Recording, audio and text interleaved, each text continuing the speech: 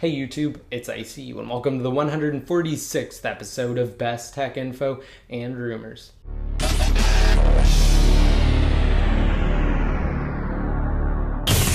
Alright, and to start off, similar to last week's episode, this video is going to be slightly shorter than normal. Now, first up in the news, exactly 2 weeks after holding their annual Worldwide Developers Conference and issuing the first iOS 7 beta firmware, Apple officially seeded iOS 7 Beta 2 to developers. And actually, following Apple's release of iOS 7 Beta 2, I created a new video that highlighted a security flaw in Apple's iTunes update system that will allow any user to install iOS 7 Beta without having their device registered on a developer's account or without having their UDID registered. So this is a pretty big flaw, and for those of you who are curious and you want to see it demonstrated, just be sure to check down below. I'll have a link to it. And also, someone asked me if they had upgraded to iOS 7 Beta 1 via this method, and they wanted to test it to get to iOS 7 Beta 2, the best way to do it would be to just obtain the iOS 7 Beta 2 IPSW and then follow the exact same method highlighted in that video to preserve your data and all of your content on your device. Now, hypothetically speaking, while an over-the-air update may work properly, it's best to just follow that method, as it will ensure that your device will continue to function properly. And also, in addition to that video, I made another one that highlighted iOS 7 Beta 2, some of the changes, and it also went over pretty much all of the features of iOS 7 on the iPad. So if you guys want to see that and you want to see iOS 7 Beta 2 demoed on the iPad, just be sure to check out that video. For those of you who don't know, Apple didn't include iPad support in the first beta version of iOS 7.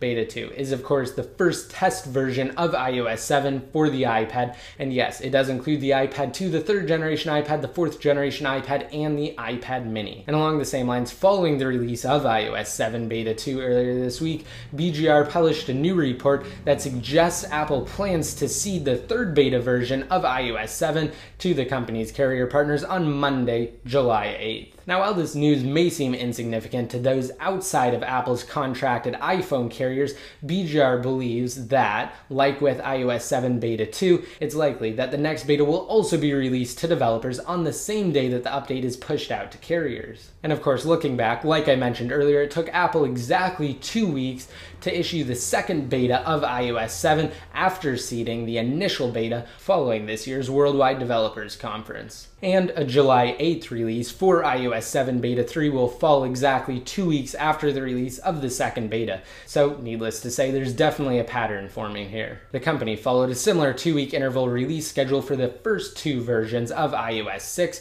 but quickly shifted to 3-week intervals for the 3rd and 4th beta versions. However, considering iOS 7 is the most drastic visual shift in iOS since the mobile operating system made its first debut alongside the original iPhone in 2007, Apple may be moving to a more frequent seeding schedule to keep developers updated on the latest improvements and bug corrections in iOS 7. Now, with that said, of course, just be sure to stay tuned for complete coverage on upcoming versions of iOS 7 and the final public version, which is scheduled to be released this fall. Moving on, also earlier this week, as I'm sure some of you are aware, I did pick up my Google Glass unit, which I'm actually holding right now, and I did create an unboxing video for Google Glass. So if you guys want to check that out, just be sure to look down below in the more info. I go over Google Glass and exactly what comes with the Explorer Edition, which is what I've received. And for those of you who don't know, I'm going to answer a couple of quick questions right now. So about 8,000 individuals were selected through the If I Had Glass campaign to receive Google Glass early.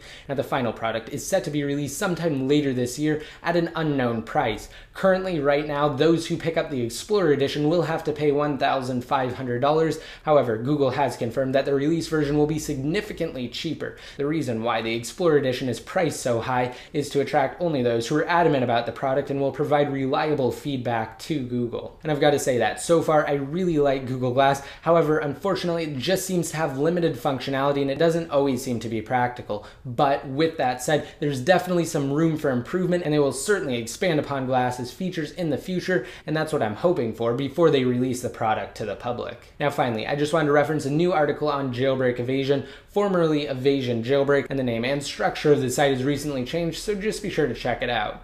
Alright, now as many of you know, with the release of iOS 6.1.3, Apple effectively patched a number of vulnerabilities that Evasi0n relied on to provide an untethered jailbreak for iOS 6, which did include 6.0, 6.0.1, 6.0.2, 6.1, 6.1.1, and 6.1.2. With that said, a commonly asked question is whether or not Evasi0n will be updated to include support for iOS 7 in the future. Now, to answer that question, it may be helpful to look back to the past. During the time of the Chronic Dev team, the group first released a utility dubbed Green Poison, followed by two major iterations of their iOS 5 jailbreak tool referred to as Evasi0n. Furthermore, over the years, the iPhone dev team has continued to make significant compatibility updates to their world-renowned Red Snow utility. And considering that POSIX Ninja, in addition to the evaders, is also planning on developing a future jailbreak solution, it's likely that we'll see something new. However, as far as the evaders are concerned, there's a strong possibility that the team will update Evasi0n to include support for iOS 7. Needless to say though, of course I will keep you guys completely updated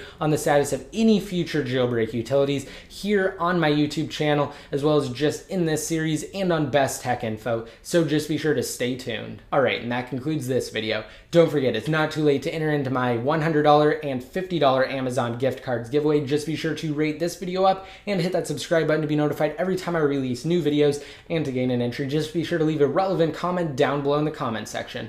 Once your comment's posted, you'll be automatically entered to win. And if you don't know what to leave in the comment section, try answering the question of the day. Would you guys use Google Glass? And if so, what do you think you would use it for most? And if you don't really see yourself using Google Glass, what features would Google have to add to Glass to make you want to use it? So really, just leave anything related to Glass in the comment section of this video or on Best Tech Info. And just to be updated more often, be sure to like me on Facebook, follow me on Twitter, and add me to one of your circles inside of Google+. And until next time, this is ICU signing out.